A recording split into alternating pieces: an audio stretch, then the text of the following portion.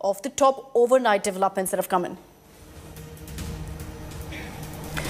Russian forces have entered the southern Ukrainian city of Kherson. Ukraine still controls the city administration building, but according to reports, Russian forces appear to have seized control of the city itself. So another city that's fallen to Russia overnight.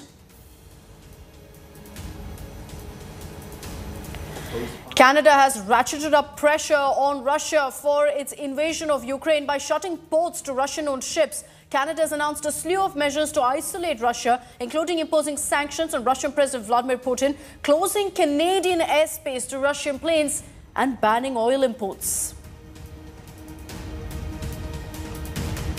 And overnight, U.S. airplane manufacturer Boeing has announced that they're suspending support to Russian airlines. Boeing will no longer provide any support, and this is in terms of parts, maintenance, or technical support for Russian airlines, as well as major operations in Moscow after the decision of Ukraine's invasion by Putin.